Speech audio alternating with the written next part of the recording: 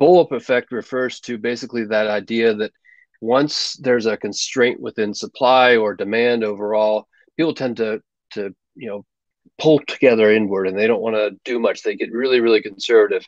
But then there can be this sudden spur of demand. And we've seen that. I think, look at all the headlines today of, you know, there's no cars to buy on the car lots because people went out and bought trucks because they weren't traveling anywhere. Or, Yep. I've heard that RV shows were empty because everybody needed more space in their house with the pandemic and went out and bought RVs and they thought this was a great idea.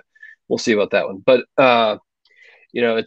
it's that kind of thing. But the bullwhip then is you're constrained with your supply and your demand for a longer period of time than you ever expected, and it extends way into the supply chain as a whole. So what are some of the ways that you're talking about with clients to try to, get their arms around that? Once demand comes back, normally you're still under some sort of constraint, whether it's supply or even labor. With COVID, full shifts are not being allowed back into plants in a lot of cases. So any amount of downtime that you might have in those situations is absolutely compounded in its impact and its negativity overall. So how do you reduce downtime? What are the effects that go into downtime? That's kind of one of the main pieces we look at.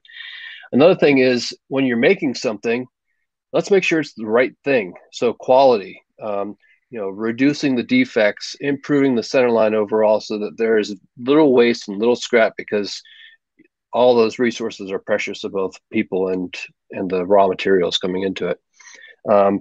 We've had customers that we've been able to work with to unlock hidden capacity that they didn't think they had. So efficiency overall.